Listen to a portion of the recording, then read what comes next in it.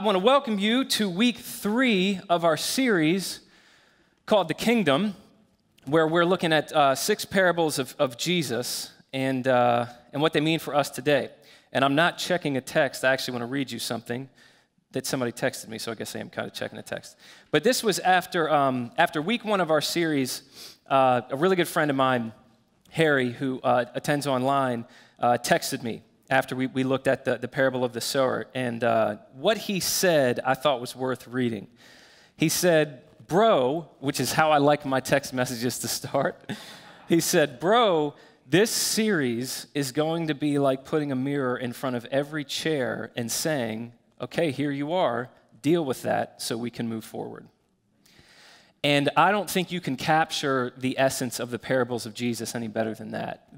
The parables that Jesus gave, which I think it's an amazing thing to be talking about words that Jesus himself uttered 2,000 years ago. But as we go through this series, one of the most important things to remember about it is that the parables of Jesus are not to be approached like windows that we look through in order to see everybody else. The parables of Jesus are meant to be approached primarily as a mirror we look into in order to face ourselves. Which, you know, I'm still a pretty young guy by most people's standards, but the older I've gotten, the more certain I've become that facing ourselves is absolutely the hardest thing we're ever going to have to do. I really believe that. But if we allow the parables of Jesus to cause us to face ourselves, then they'll change us in all the ways that not only God, but even I believe we ourselves want to be changed. And so today we're going to look at what is probably Jesus' most famous parable. I say that because it's a parable that 2,000 years after it was first uttered has laws named after it, even in our culture. So today we're going to look at the parable of the Good Samaritan. And I want to read that to you. It's found in Luke chapter 10.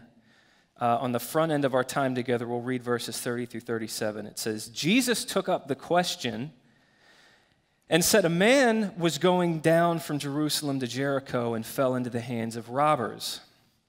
They stripped him, beat him up, and fled, leaving him half dead.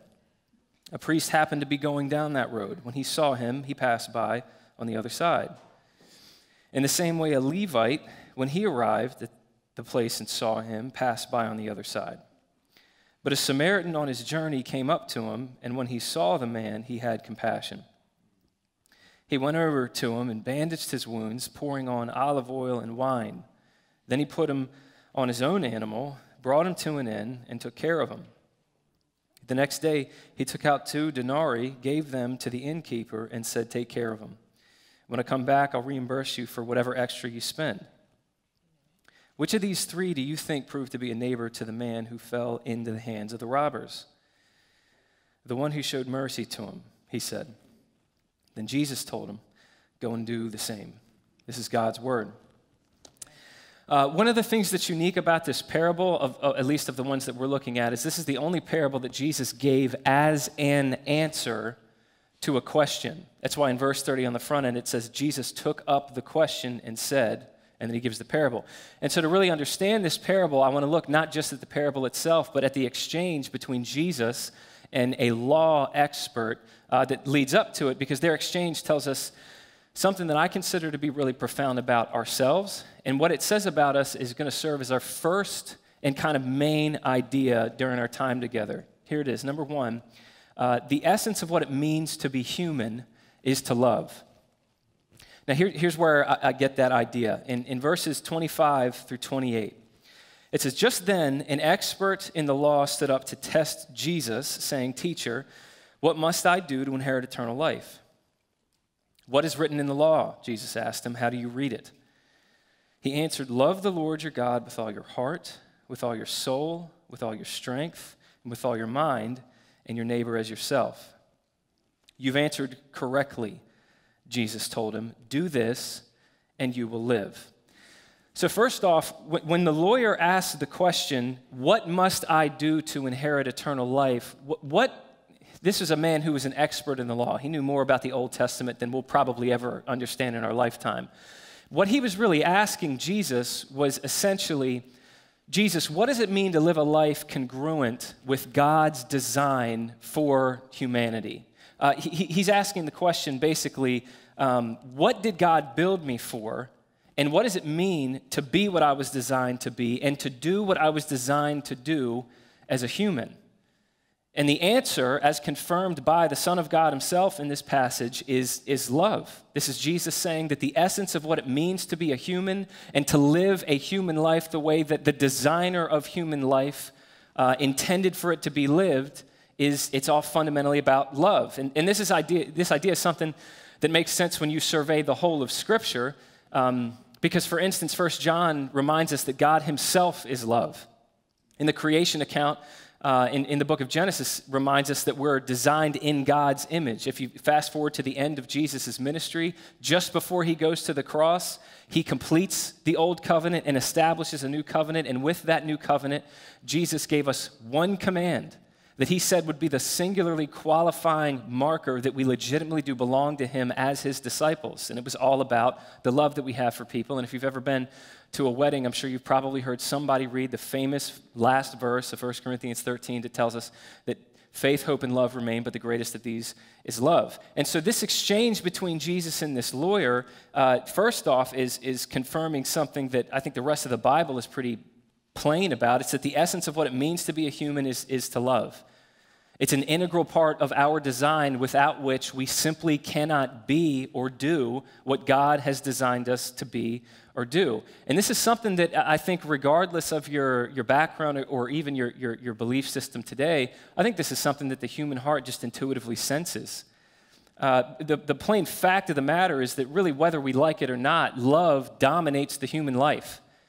And all you really have to do to see evidence of that in our culture is listen to the most popular songs or read the most popular books or watch the most popular movies, and you're going to find over and over again that they tend to revolve around this thing called love. You know, the absence of love usually takes away a person's will to live. And the presence of love and the hope of love and the certainty of love is something that in a unique way tends to make life worth living. And I would even venture to say that if you looked back in your own life, you would have to admit that it's been the times in which you have experienced what it is to give and receive love, that it's in those times that you have felt most human, you felt most alive. And so again, what Jesus is confirming for this lawyer is something that I think we all have at least some kind of awareness of. It's that the essence of what it means to be human and the thing that we were built for, the thing that God requires of us, what it means to live the human life, the way that it's meant to be lived, is all about this thing called love, both love for God and love for neighbor. And so before we move forward, I just want to briefly look at what these two principles mean. All right, first off, loving the Lord your God with all of your heart and your soul and your strength and your mind basically means that nothing comes before God. It means that nothing absorbs you more than God, nothing delights you more than God. It's about loving God with 100% of your thoughts 100% of the time.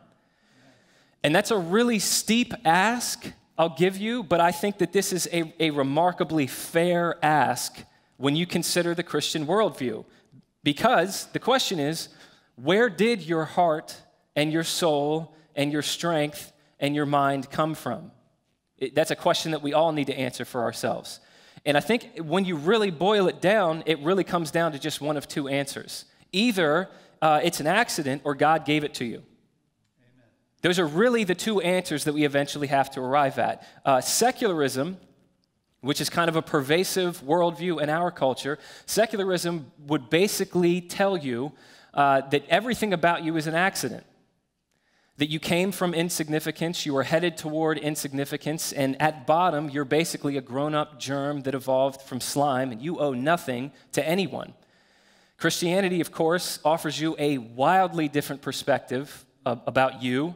Christianity actually says that not a single thing about you is an accident, that everything about you at bottom, at your core, are a personal creation of a personal creator God who has given you everything that you have.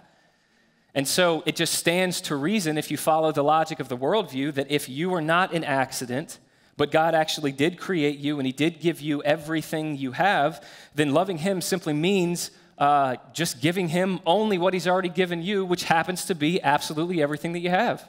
Amen. So that's the first principle. And the second one that sort of flows really naturally from that, according to this passage, is about loving your neighbor as yourself, which again, I think is at least according to the Christian worldview, even if you don't agree with it, I think it's very difficult to argue with the logic of it. Because if, as Christianity teaches, you are an image bearer of the God who has given you everything, and every single human being that you'll ever come across is equally an image bearer of that same God who gave you everything, then it stands to reason that you should love your neighbor as yourself. And what it means to love your neighbor as yourself is basically that you'll live to meet the needs of the person next to you with all the vigor that you live to meet your own needs. It means that you will invest the same amount of time and thought and energy into meeting their needs as you would your own. It also means that you will celebrate exactly as much when somebody else gets the thing that you desired for yourself. You'll celebrate exactly the way that you would if you yourself get it. And so that basically at bottom is what these two commands that according to Jesus, God built us for are all about. And so Jesus tells this lawyer, just do that. Just love God the way he deserves to be loved and love your neighbor as yourself, and according to Jesus, you'll live. And so then in verse 29, we read, but wanting to justify himself, this law expert asked Jesus, and who is my neighbor? The thing I find interesting about this question is that we're explicitly told what the motive behind it was. This law expert wanted to justify himself. And so basically, in response to hearing the requirements of God, this lawyer turns to Jesus and he says, okay, Jesus, could you be a little bit more specific? Because those are, albeit those are kind of intangible commands. And so the lawyer is hoping that Jesus is going to bring those commands down to his level, sort of put handles on it so that he can go do what God expects of him and sort of master that so that he can save himself. And then in response to this man's question, or maybe it's more appropriate to say, in response to the motivation behind this man's question, Jesus gives us arguably his most famous parable, the parable of the Good Samaritan. And so I'm teeing this up this way for a reason. I say all this to say, what this parable does primarily is it answers the question, what exactly does the love that God require of us look like? And the answer to that is going to be our next idea during our time together. Here it is. Number 2, the love that God requires is selfless. So let's read this parable again. It's verses 30 through 35. It says, Jesus took up the question and said, a man was going down from Jerusalem to Jericho and fell into the hands of robbers. They stripped him, beat him up, and fled, leaving him half dead. A priest happened to be going down that road. When he saw him, he passed by on the other side. In the same way, a Levite, when he arrived at the place and saw him, passed by on the other side. But a Samaritan on his journey came up to him, and when he saw the man, he had compassion. He went over to him and bandaged his wounds, pouring on olive oil and wine. Then he put him on his own animal, brought him to an inn, and took care of him. The next day, he took out 2 denarii, gave them to the innkeeper, and said, take care of him. When I come back, I'll reimburse you for whatever extra you spend. And we'll just clip it there. So like I said on the front end here, this parable at least primarily answers the question, what does this love that God requires of us actually look like? And so what I want to do is just walk through some of the details of this story. Some of this maybe is obvious to you if you're super familiar with it. Some of it maybe you'll get phrased in a different way. But let's just walk through this. On the front end of this story, what you have is a man, presumably a Jewish man, who's been robbed, stripped, beaten, and left for dead on the side of the road.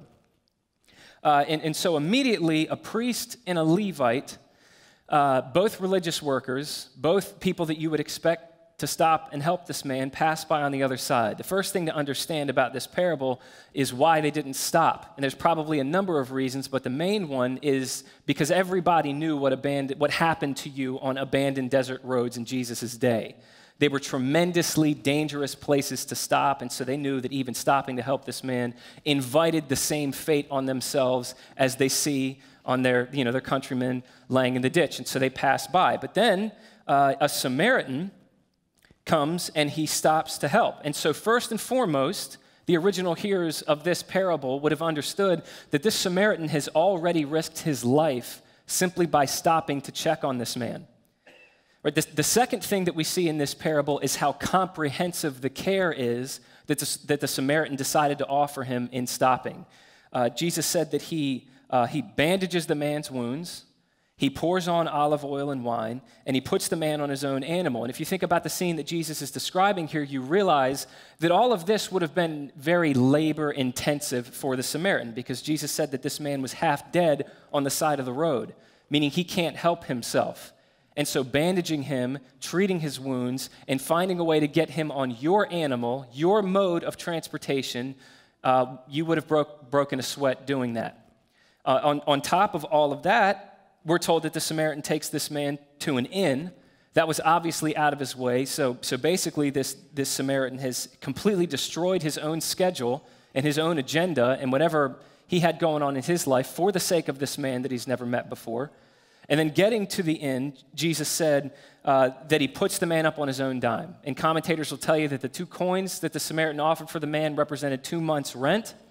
And then on top of that, lets the innkeeper know whatever additional cost is incurred by this man's stay, you just let me know, and I'll pay for all of that out of pocket. Now, as I was studying this parable this week, the first thought that I had is that Jesus is trying to get us to see that the love God requires of us is a costly love. And while that's part of it, I think it's actually a lot deeper than that. Because no matter who stopped for this man, if it was the priest, if it was the Levite, whoever stopped to help this man would have been very costly for them to do so. But the most extraordinary aspect of this story, and the part of it that was really designed to grab the attention of the hearer in Jesus' day, was not necessarily the kind of love given so much as the person giving the love, because the hero of the story, as it's famously named, is a Samaritan. Now, we know from history, actually, let me say this. A lot of times when you hear this parable being taught, what you'll hear is that Jews and Samaritans hated each other, and that's what makes this parable so grabby. But I actually don't think that's the most helpful way to understand it. Because I think what's more appropriate to say simply than Jews and Samaritans hated each other is really just that Jews really hated Samaritans.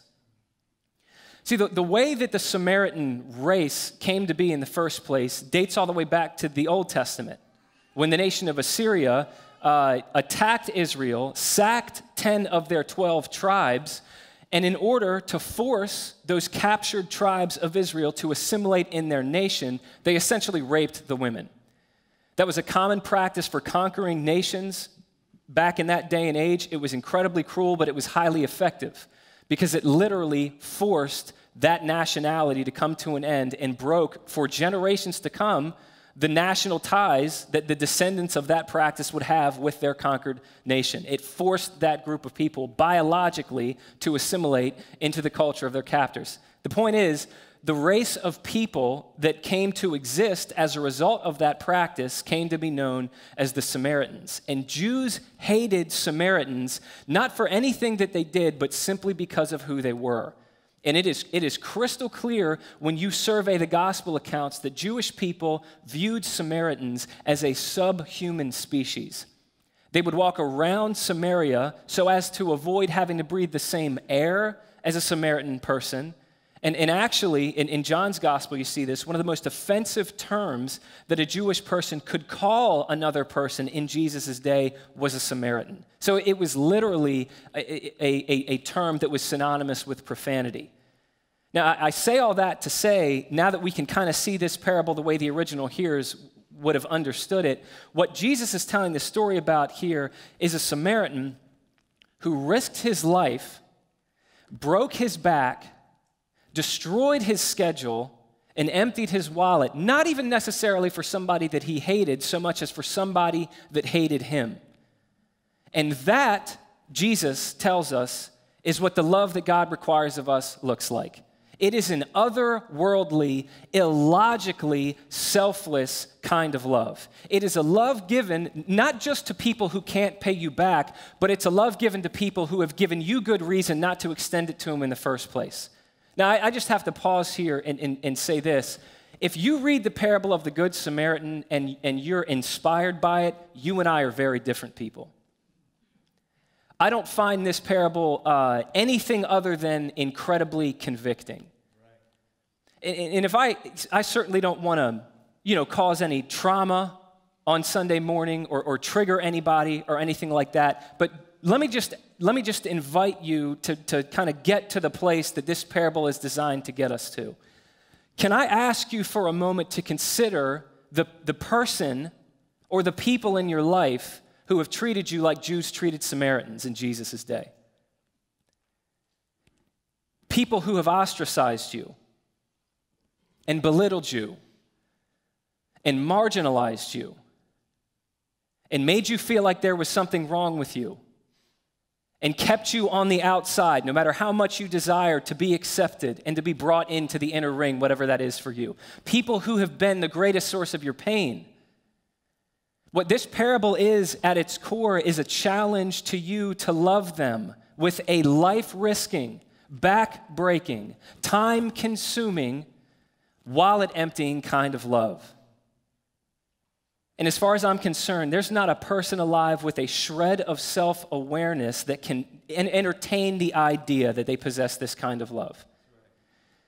And so the question that this raises for me, that I think it should raise for any honest reader, is how on earth can this love develop in me? Because I don't have what it takes to just produce that. And there's at least two answers that I see in this passage. There's two lessons that this law expert needed to learn, that we need to learn, if this love is going to develop in us. They're both equally important. I would actually say that you will be a profoundly imbalanced person if they're not coupled together.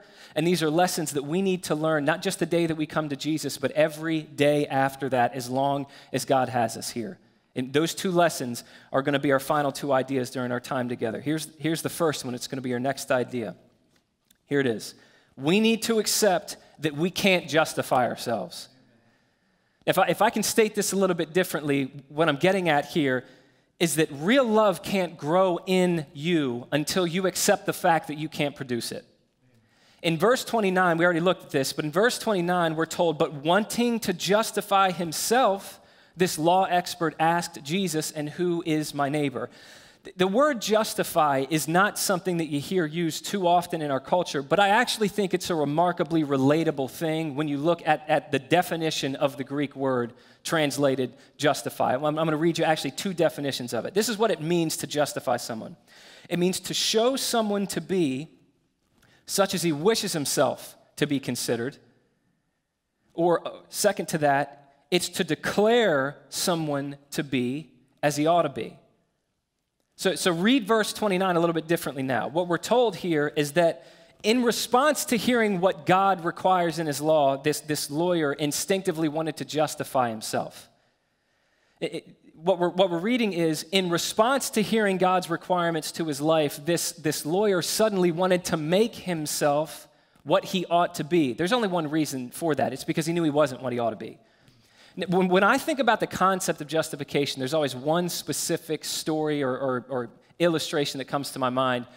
It was something that I saw years ago in a TV show called The Selection on the History Channel. Really cool show. It followed the lives of, athletic guys, but basically just a bunch of average guys that were led through a Navy SEAL training camp by actual Navy SEALs. It was a really eye-opening show for me because I had a tendency to think of Navy SEAL training. I think about the physicality of it. But on the first episode, the lead instructor, he explained that it's a fallacy to think of SEAL training that way. It's not primarily a physical thing, it's a mental thing because as he explained, our minds break a lot more quickly than our bodies do, which is exactly what the show went on to very conclusively demonstrate. Throughout the show, just to give you an idea of how wild it was, the instructors would randomly kidnap the contestants without warning. And when I say kidnap, I mean they would put a bag over their head, handcuff them, throw them in a van, and drive them to an undisclosed facility. And then they would sit them in a chair and tear the bag off their head, and they would be sitting in an interrogation room across the table from actual Navy SEALs. And they would then proceed to deliberately attempt to mentally, emotionally, psychologically break this person. And they were good at what they did. And I remember there was this one guy on the show that I was really rooting for. And they kidnapped him, and they brought him into the interrogation room.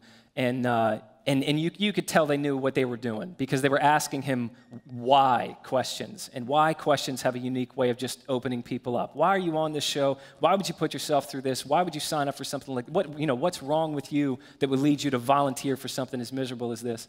And they were going in on him. And I remember he said something that was so emotional for him that as soon as he heard himself say the words out loud, he started to weep, which is a clear indicator that evidently that mindset is something he'd carried around with him his whole life. This is just the first time that he'd really faced it. And the exact phrase, I can't forget this, the exact phrase that he said that caused him to weep when he said it, he said, "I have not been a good man."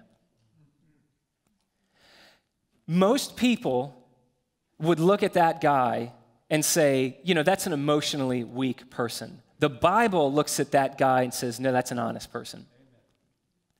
Because Scripture teaches that the human heart, regardless of how you and I want to compensate for this reality, and we all compensate in different ways, Scripture teaches that the human heart has a deep, nagging awareness that it cannot hold up under scrutiny. And what I mean by that is very simply, one of the things you and I have in common is that we know there's something wrong with us. And we've known it since Genesis chapter 3, when we instinctively knew to hide from God and try to cover our shame with fig leaves. And so we all do exactly what the lawyer in the story does. We try to make ourselves what we ought to be. But ironically, what this parable and the whole of Scripture teaches is that it's that exact instinctive reflex to try to make ourselves what we ought to be that ironically will keep us from ever becoming what we ought to be. And so understanding that and letting go of this idea that we can make ourselves what we ought to be is actually the first step in developing the love that God requires of us, as told in the parable of the Good Samaritan. Now, you've probably heard that idea before. You got to accept that you can't justify yourself. One thing I don't think we talk about a whole lot is why that is the case. And let me just give you two kind of, I think, pretty exhaustive answers to that question. First off, as long as you and I try to go through life as a self-justifying person, then there is a kind of compassion and a kind of love that you can show, sure. But first and foremost, your acts of love and mercy and compassion are going to be motivated, even those actions are going to be motivated by a desire for you to feel better about yourself or look better in the eyes of other people, which is actually a profoundly self-centered motive and is the exact opposite of the selfless love that God requires of us. But second to that, and I think this parable shows this even more clearly, is that as long as the idea that you either can or you have justified yourself, to the degree that idea it dwells within you, to that same degree, you're going to find in you this condescending, arrogant, older brother sort of spirit towards certain groups of people in certain situations where even if you never say the words out loud, your mindset toward them is going to be, listen, just get yourself together. Just pull yourself up by your bootstraps. That's what I had to do. Everybody's got problems, great. You got to face your demons. You got to climb your mountains. I got to where I am because of the decisions that I made, and you're in the situation that you're in because of the decisions that you made, and you just need to get yourself together. I'm saying that to say a person who has been justified by Jesus and moves out into life and into relationships out of an awareness of their justification in Jesus is not going to look at people through that lens. Because a person who's been justified by Jesus moves through life with this understanding that the only difference between me and the person across the table from me is this thing called grace. And so there's a unique dynamic to the kind of love that emanates from a heart that has been justified by Christ. It has a unique power source to it. It's It draws its power from a source outside of itself, and therefore it has an unlimited capacity to be replenished, even if its love is not returned. It's got a unique dynamic to it. It's got a certain unconditionality to it. And anybody listening to me who has experienced that moment in your life when you've gone from trying to justify yourself to realizing that you've been justified by Jesus knows exactly what I'm talking about. I'm not suggesting that any Christian perfectly lives out of that from the moment that they get saved onward. There's just something happens to you the moment that you realized, I can't do this, but Jesus has done it for me. See, to be forgiven by Jesus means you're free to go. To be justified by Jesus means you're free to come home. And what the gospel promises is that is exactly what happens to you the moment that you put your trust in Jesus. And if you know that Jesus has justified you, if you know that Jesus has made you what you ought to be in the eyes of the Father, not because of what's in your heart, but because of what's in his heart, it melts you, it changes you, it humbles you. And it's the very beginning of the growth of this supernatural kind of love that Jesus is talking about here in the parable of the Good Samaritan. So the first thing that we need is to accept that we can't justify ourselves. But the second thing that we need, according to this parable, is going to be our last idea today. Lastly, we need to encounter a life-changing love. See, on the surface of this parable, it looks like the point of it is that we should love people, even and especially people who are radically different from us. And certainly, that's part of the meaning of this parable. But Jesus' intention was much deeper than that, because here's how I think about it. If the only point Jesus wanted to get across is that you should love people who are different than you, then Jesus could have easily made the Samaritan the one in the ditch, and the Jewish man the hero of the story who runs along and helps them. But Jesus didn't do that. Instead, in this parable, Jesus intentionally made the Jewish person the one who is in need of aid, and the Samaritan the one who provided it. And like everything else that Jesus said and Jesus did, there's a very specific reason that he did it that way. And the reason is because Jesus wanted his audience to identify with the person in the ditch. Jesus wanted his audience. 2,000 years ago, when these words left the mouth of the Savior of the world, this parable was designed for the hearer to, in processing this parable, think, what would it be like if I was on the side of the road, powerless to help myself? And what would it be like if I saw someone's silhouette appear on the horizon coming toward me, and the closer they got to me, the more I realized that this was a person that I have disrespected, and I have dishonored, and I have rejected, and I've mocked, and I've ridiculed, and I've hated. It was a person who had every right to pass me by and celebrate my own undoing, yet for reasons that defy all human logic, decided to stop and offered me a life-risking, back-breaking, time-consuming, resource-depleting love so that I could get a second chance at life. What would it be like? This is the primary question you and I are meant to ask in reading this parable. What would it be like if you were on the other side of that one-way, no strings attached, unconditional, life-changing kind of love? The problem, this is what I believe, the problem that most people have when they read the parable of the Good Samaritan is reading it and walking away with a mindset that says, okay, I'm supposed to be the Good Samaritan, so let me go try to do that. When of course we're supposed to be the Good Samaritan, but the point is you and I can never even begin to become the Good Samaritan until we first realize we're the person in the ditch. You and I are not the heroes of the story. We're the ones who really need help. And what's noteworthy about this parable is at the very end of it, even hearing a story about this kind of love evidently had some kind of impact on the lawyer, because at the end of it, Jesus asked this man, who was the hero of the story? Who's the one that lived in a way that honors God?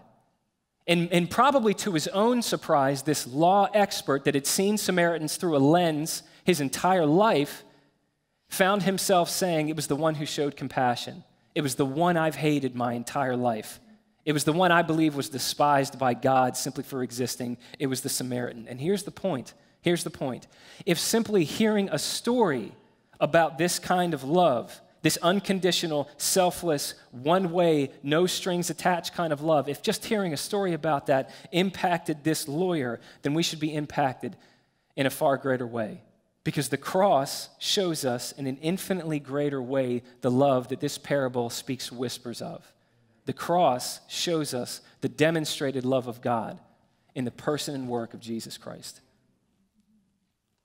Now, we're almost done, but I have one story that I wanted to share with you before we close. I couldn't help thinking about it. I've never shared this with you all before, but I couldn't help thinking about it while I was putting this together. Some of you may know I got my degree from Moody Bible Institute online. And I started that when I was in the fire department. I completed that while I was pastoring here. And I look back really fondly on my education. But there's one specific class that stood out to me above all the rest because of one specific assignment we were given in that class. The class was called The Church in the Community. And it was all about exploring what a local church's relationship should be with the community that God's placed it in. And I think it was week 3 of that class, our professor gave us what I consider to be the, hands down, the coolest assignment I have ever been given, not just in college, but in all of my education. And I still remember exactly what the requirements of the assignment was. This is all it said. Help somebody who is very poor and write about it. And so I got the family together. I think at the time it was just my son Everett and my daughter Scarlett that were born. I got them and Katie together, and I stopped at an ATM. I got some money out, and I called up my cousin Mike because he's county police, and I thought he could point me in the right direction. And so he pointed me to a place called the Royal Inn in Odenton. And he said, there might be some people there that are behind on rent, and so maybe you could just call up and offer to pay it for them. I said, man, that's exactly what I'm looking for. That's perfect. So I called up the Royal Inn, and the conversation on the phone left me very unsettled because I explained who I was and what I was trying to do, and I really got a strong sense that I was being dodged, like on the other side of the phone, there was just a nervousness and a dismissiveness, and they got off the phone as quickly as possible, and I said, all right, well, I guess I'm going to have to drive over there, and so I did. It was after dark at this point. And so I parked, and I walked into the front office, cash in hand, and I said, listen, here's the deal. I'm trying to get rid of this money. Just whoever is behind on payments, I would just like to pay for them. And they would have no dealings with me. And I don't know if they thought I was an undercover journalist or something like this, but I don't use this phrase lightly, but because I've never thought this about any other place. The overarching feeling I had is that was a spiritually oppressive place, and I mean that. I got this nagging sense that something wrong was going on, like people were being taken advantage of. And so here I was after dark at this place. I needed to get this assignment in. I figured, I don't know what else to do, so I just started walking around this facility. And I saw somebody in an adjacent building on the second balcony, and I caught up with him. He was older than me, probably in his 40s or 50s, real little guy, only about 5 foot tall, and he walked with a really bad limp. And I hate this story. Man, this story bothers me. So I caught up with him, and I said, hey, man, I just want to give you some money. And he appreciated it, and he was really grateful. And then, man, I hope you don't laugh at this because I don't find anything about this funny. I didn't want to leave him there. It didn't feel right. And so I really felt like God wanted me to pray for him instead of just giving the money. And so I asked him if I could. I said, can I lay hands on you? And when I did that, he backed away from me, and he got real nervous because he thought I was going to hit him. He thought when I gave him money and asked him if I could lay hands on him, he thought that I was offering him money so that I could physically beat him. And that wounded me. And I said, man, that's not what I meant. I'm so sorry. That's not what I'm about. I did get the chance to pray with him. And I got back in the car, and this was years ago now. This is obviously a situation that really stayed with me and really bothered me, because as I drove home that night, I got emotional thinking about that man, because the overarching impression that he left me with is that must have been a man who lived an impossibly difficult life. That is the life of a man who has never known love, because he couldn't even recognize a simple act of love when it was staring him in the face. And I thought about that experience. I was thinking about that story as I was putting this teaching together, and it dawned on me that the same thing could be said for mankind as a whole. Because we are so broken by sin, either our own or the sin of others that has impacted us. We are so stained, we are so marred, we are so poisoned by the presence of sin that we can't even recognize the love of God, much less conjure it out of our own hearts. And the reason I can say that with conviction is because when the love of God came down here in the form of a person, we didn't recognize him. We didn't worship him. We didn't serve him, and we didn't hail him as a king. We murdered him. That's how foreign the love of God is to us. That's how fallen we are in our sin, in our natural state. And with that idea in mind, this is what I want to leave you with. With that idea in mind, it makes perfect sense to me that Romans chapter 5, verse 8 tells us that God actually demonstrated his love for us. We are so broken, we are so incapable of even recognizing what real love looks like, that Scripture says God had to demonstrate what real love looks like for us, in that while we were yet sinners, Jesus Christ died for us. I looked up that word demonstrated this week. It's a Greek word that carries with it the connotation of setting up something as evidence in court in order to prove your case. What Romans chapter 5, verse 8 is teaching, and I want to make this personal for you because it should be personal for you. What Romans is saying is that the cross is the evidence that God has set up for you to prove to you that he loves you. Now, I've been pastoring for a little over 8 years now, which means I've gotten a behind-the-scenes look in more than a couple different people's lives. And I know enough about people to know that there's people listening to me right now where you've had experiences in your life that God has allowed, God has led you through. There have been things that you've experienced that have left you wondering, does he really love me? Does he really care about me? Do I really matter to him? God knew that we would ask questions like that. God knew that our own hearts would lead us astray like that. And so what Romans chapter 5, verse 8 is saying to you personally is that when you have asked, does he really love me? The cross is the evidence. The cross is God saying, yes, I do. And the cross is the lens through which we are to interpret every single experience that God in his sovereignty allows us to have.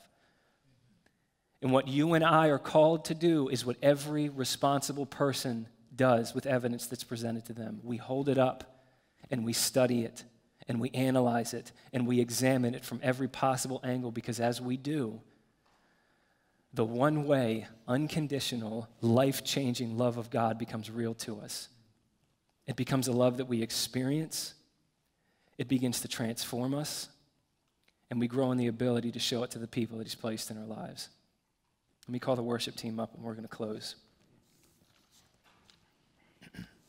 What this passage of Scripture shows us very plainly is, first and foremost, the essence of what it means to be human is to love. It's what God designed us to do. It's an integral part of our DNA. And the love that God requires of us is a selfless love, a love that we are absolutely powerless to conjure up in and of our own strength. But if you and I will allow the law of God to humble us and the love of God to heal us, in other words, if we will continually rid ourselves of this poisonous idea that we can justify ourselves and allow ourselves to experience the life-changing love of Jesus, then what will happen is we will develop and we will grow in the ability to do what God has put each one of us here to do, which is to love. That's it. That's all. Let me pray for us. Father God, you have called us to a kind of love that it is so obvious we don't have the power to simply produce. We are in so desperate need of a source of love from outside of us to change us. And Father, I'm just so thankful for the truth of Romans chapter 5, verse 8, that love has been demonstrated to every single one of us. That love has been put on display before the eyes of every single one of us, like evidence produced in a court of law to prove the validity of the case. You welcome us to study the cross, that the evidence of your love for us might sink deeply into our lives and change us, God. And I would just ask that would happen, that we would be a community marked by that, marked by people who move out into life, holding on to the evidence of your love as demonstrated in the person and work of Jesus Christ. In the name of the risen Son of God, we ask these things. Amen.